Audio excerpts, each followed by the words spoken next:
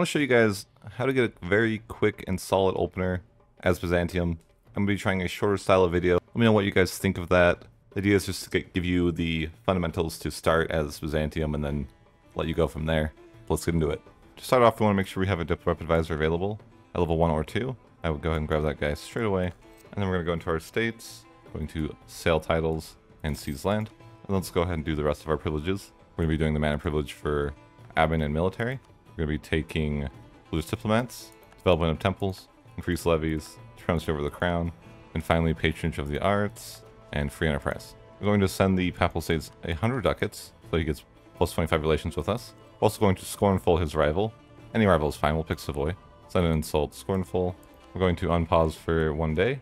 This will allow the religious diplomats plus 10 to tick, which will let us ally to Serbia. I'm going to go ahead and remove the fort over here and send our army over to Maria. Let's consolidate our ships, recruit an admiral, and let's move our ships over. And let's go ahead and build a galley in every province that we can, except for one, which we're going to build a free company first. So we're going to take another loan here and grab the free company, and then we'll build a galley behind it. Go ahead and mothball our forts, or fort. And then I recommend saving your game and making a backup at this point, just because Epirus will need to not have an ally, and you don't want to redo all that opening RNG. Just a recommendation I have. We're going to grab an alliance with the Papal States on December 12th. And if you did get the Union of Councils early, just don't click it, and you should be fine. It shouldn't auto-resolve within the first month. Basically, you're going to reject the Union of Churches, but before you do, you have to get your alliance with the Pope, and then you can get your mission here, of course. You're going to want to go to war with Epirus right after you get that alliance, so December 12th. Should be a fairly easy war here, even if you try to throw the free company away like I did. I'm going to go ahead and send a naval barrage. I'm going to go ahead and accept the royal marriage from Serbia, and we're going to start improving relations with Serbia, start improving relations with Muscovy, as well as the Mamluks. For the Byzantium merchants, evade taxes, just hit the top event for the money. Oh, I forgot to have a leader in my army. No wonder the first battle went so badly. Definitely put an army there. But yeah, for the confirmation of the Council of Florence, we're going to hit reject the Union. This will stop you from getting those nasty revolts, but it will also come with the consequence of making all the Catholics hate you. Okay, first war is done. Colonization with Epirus. Grab our guy from the Mamluks. That's probably the least important alliance to get, or the one that will take the longest. So we're going to get this false despots mission done. That'll give us claims on Naples, so we're actually going to request military access from Papal States now. So ask for military access. We're going to send our guys over to Terracina. We can go ahead and focus our military now, which will complete a mission. Although we want to wait till we're at 150 relations, I believe, for this event here. Let's see if we can rival the Naples in a bit when it gets free. I'm not sure if you can. So I'll save one of my slots for that. But I'm also going to recruit the Hajdex over here. I don't recruit any ships in this province because you need at least one place to get mercenaries recruited, and it's a recon quest. Now that my relations are above 150, I'm going to grab this mission here and hit let us ask the Serbians for help. With any luck, they'll give you 250. It doesn't really matter if they don't. They give me 100 ducats, which is fine. That'll work. So now waiting for Naples to get free. It's kind of just hanging out. It's kind of expensive. So now what I would do is make a backup, and if Naples doesn't get released by, let's say, January of 1448, I would just re-roll your game until he does. So here's the event we're waiting for, the Napoleon succession. What we're going to want to do straight away is recruit the Palace Guard, and they're going to come help reinforce. We are just going to go ahead and declaration of war on Naples, make the war goal Bari, or Bari. Go ahead and just send your troops straight to his capital. And you shouldn't actually fight at all in this war. During this war, I'm going to fish for a morale advisor as well, because I know I need one. I'm getting bad luck here. This is my third set of rerolls. Not what you like to see. Fourth set of rerolls. Finally, 4 rerolls. That was extremely expensive. Unfortunate. But you do need a morale advisor, so it would be better if you started the game with a morale advisor, but I didn't want to reroll just because I didn't. Suppose I didn't even need this extra mercenary company, so we'll just get rid of them. So what I'm going to do is wait a month and then move. So we're going to move over to this province, and they should go and siege that now. If I'm here, I can just carpet siege the rest. So just go ahead and do a nice carpet siege. Now if I want to be min-max here, I can go and try to capture some ships. Could be helpful. Again, this isn't that important, but you might get an extra ship or two. Or you might lose a ship or two, who knows. So you got 0 ships there. It's probably worth the effort, though, to try. I'll just end the war. So we're going to take the following provinces for the mission. Take max money and war reps. I'm pretty sure I forgot to send him as rival before the war, like I was planning to. Ah, foolish.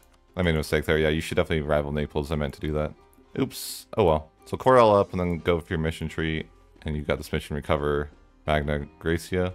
That'll give you a nice admiral as well as some free development and a culture accepted. So now we should be able to get the alliance with Muscovy fairly. And we should be close with the Mamluks. I think I forgot to start improving with the Mamluks again, but yeah, we want to get back to doing that. The Papal States will break alliance with you because of your expansion. But all you should have to do now is grab this morale advisor that we fished for earlier. Level him to 2. You should be able to repair the army. What am I missing here? Oh, right. Right, okay. Probably shouldn't have got rid of the palace guard after all, but we'll just grab another merc company real quick. And then we can go ahead and repair that army. We'll just get rid of the mercs. Go ahead and get rid of these. And we can build more ships now, which I guess we could have done for a little bit, but let's just queue up a bunch of ships. We're currently in 5 loans. It's not the worst, but it's... Yeah, if we got the extra 100 ducats from the Serbia event, it would have been nice. But it's not a huge problem. And I'm going to get rid of that level 2 advisor. And in fact, I'll get rid of both the advisors for now and probably cut down on the mercenaries as well. Just get rid of the extra hatch decks. And for the Ottoman Seas paying tribute, try to get the money. And if you're lucky, that'd be cool. But you probably won't get the money. But you can give them some rebels to if you want. Gives you a little event for that, like this one. So you can go ahead and give them rebels, sure. And it will be helpful if you set threatened to the Ottomans. If you're lucky, you can look for a morale of navies Diplo guy. Though I'm not going to spend too much money on it. Maybe just like 2 attempts at it. No luck, so I'll just give that up. It's not really worth a ton of money to invest into it. I'm going to grant the Diplo privilege now, and part of that is I want my autonomy to go up so I can have to lower autonomy here so I can make this province disloyal. That's my thought process there. I'm just going to go ahead and switch to 5 speed, wait for the rebels to care. I'm going to send a scornful insult to the Ottomans. Okay, got rebels popping up. Go deal with those. Let's get a leader. 50% morale. This is pretty nice. A 50% morale of armies. We'll grab that guy. This is a new event that they added where you get to lose stability for free. Once all that cores up, we can go ahead and just hit that up.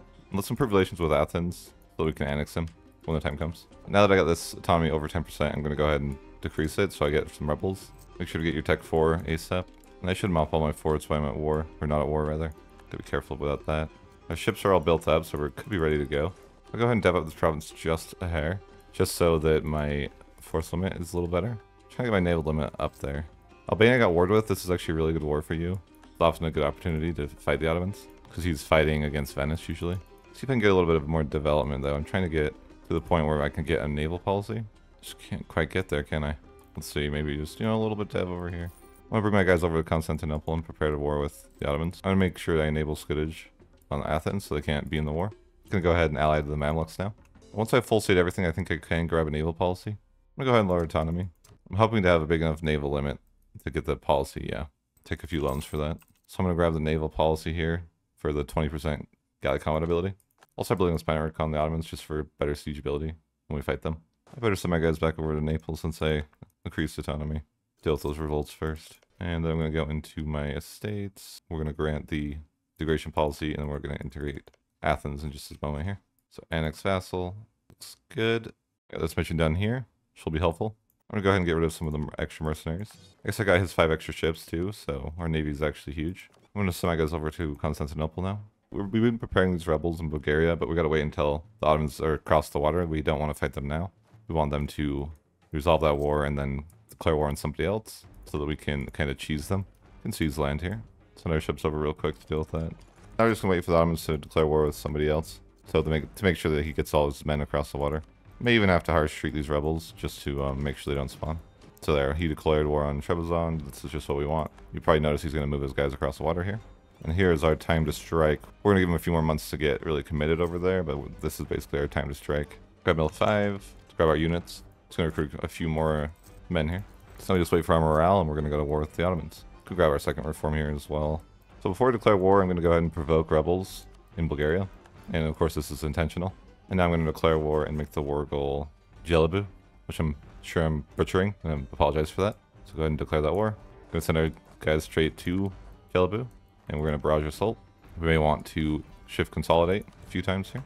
Custom Patriarch Authority, which is helpful. And of course, we are going to win that ship battle. It was a little bit close, but all good. So at this point, the Ottomans are pretty helpless, and we're just going to siege them out. In fact, we're probably going to mothball our forts and just go to 5 speed. We'll get rid of the free company for now just because we're not making a ton of money. If we want to be super greedy, we could probably turn off our army maintenance, but maybe we'll turn our army maintenance to like really low. That should be okay. So I want them to replenish. I don't know how that works exactly. At what point will they still replenish? I think they will still at this point. Yeah, avoid the rebel provinces, of course. We're just trying to get Bulgaria to defect. I'm going to grab the stability here.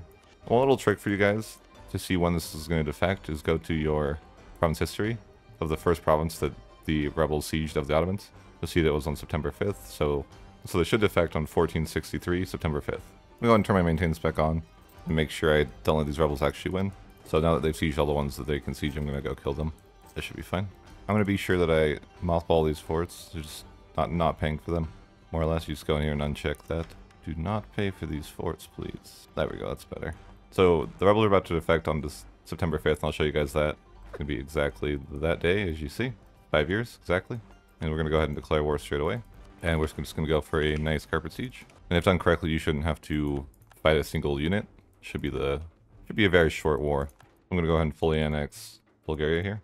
And take a little bit of money, nothing much. Not much available to take.